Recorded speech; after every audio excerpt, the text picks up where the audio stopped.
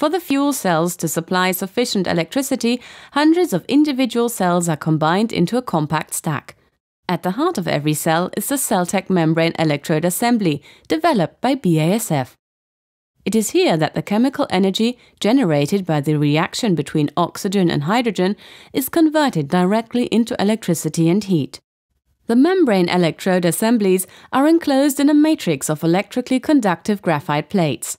These plates connect the individual cells together, supply them with hydrogen and oxygen through special channels, and conduct the electricity onwards.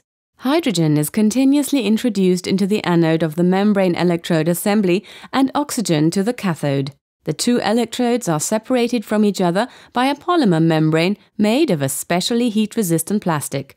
With platinum acting as a catalyst, the hydrogen is split into positively charged protons and negatively charged electrons. The membrane is only permeable to protons, while the electrons have to take a detour through an electrical conductor. Electric current flows. Finally, the electrons and protons meet up again with the oxygen at the cathode to produce water.